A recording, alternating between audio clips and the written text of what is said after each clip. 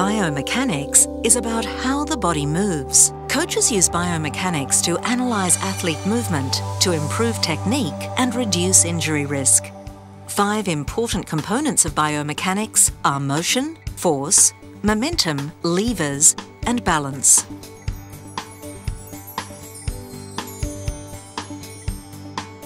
Motion is the movement of the body or an object through space.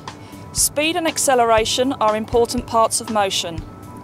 In the javelin throw, I need to analyse the speed of the athlete as well as the angle and height of release.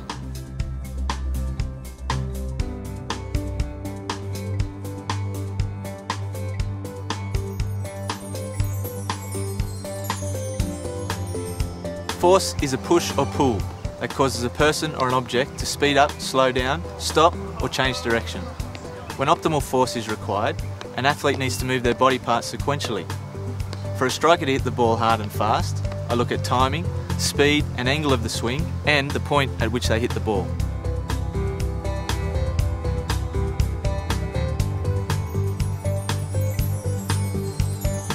Momentum is a combination of weight and speed. There are 2 types of momentum: linear, which is about movement in a straight line, and angular or rotation momentum.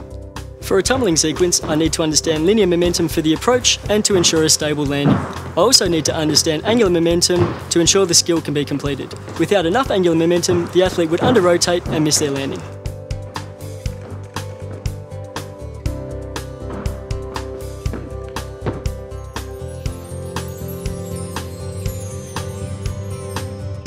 Our arms and legs act as levers, as does any equipment that extends length, such as brackets, bats or paddles.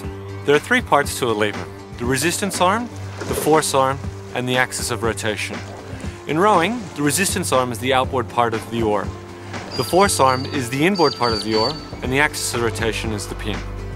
The levers can either be used to increase speed or force. In rowing, the oar is a speed lever, as the outboard part of the oar is longer than the inboard part of the oar. The longer the outboard, the faster the boat can go. However, the longer the lever, the more force required by the athletes.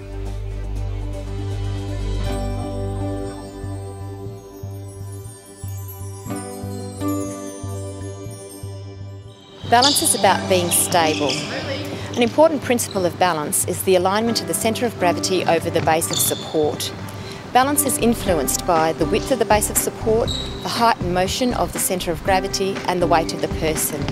Having good balance is important for the many skills of basketball, such as setting screens, playing defence, changing direction and shooting the ball.